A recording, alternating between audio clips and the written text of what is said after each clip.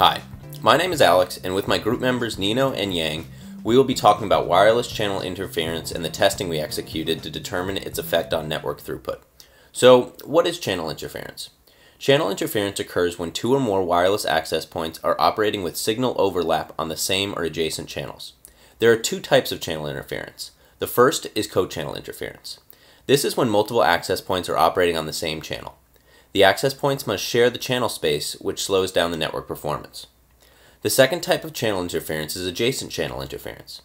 Adjacent channel interference occurs when access points in close proximity are operating on overlapping channels like 2 and 3 in the 2.4 GHz spectrum. Adjacent interference is more damaging than co-channel interference and results in packet corruption and layer 2 retransmission. To test the effect that co-channel interference has on throughput, we configured two ASUS AC2400 access points on channel 1 and 6 in the 2.4 GHz band. The access points were approximately 50 feet away from each other with a negative 40 dBm overlap in signal strength. Connected to each access point were two MacBooks. One was connected via Ethernet and the other wirelessly. To monitor the throughput, we used a popular networking tool called JPerf. JPerf sets up a client-server relationship between the two machines connected to the access point and records speeds of TCP transmissions between the two. With AeroRange X turned off to limit ambient RF interference, we conducted baseline throughput testing on channels 1 through 6 in the 2.4 GHz band. We used these baseline calculations later in the project to compare with our interference throughput testing. We then moved on to our interference testing. Starting with channels 1 and 6, we used JPerf to run simultaneous tests on both access points.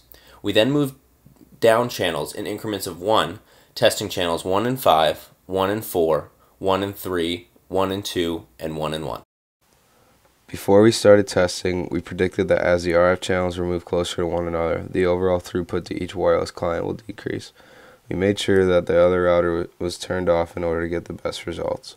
Our baseline tests show that each channel experienced high throughput. All of the channels were giving average throughput between 128 and 155 megabits per second.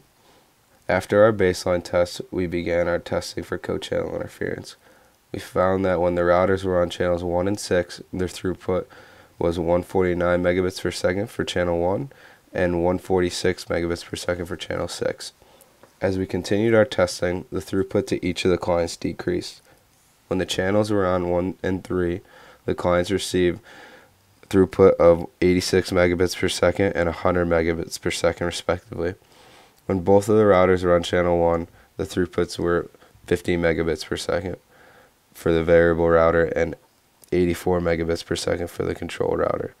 We learned that it is best to set the routers on channels 1 and 6 when they are located near each other. Channel 1 is still great to use for a Wi-Fi network, but when implementing multiple APs in an enterprise, the optimal solution is for not all the APs to be on the same channel.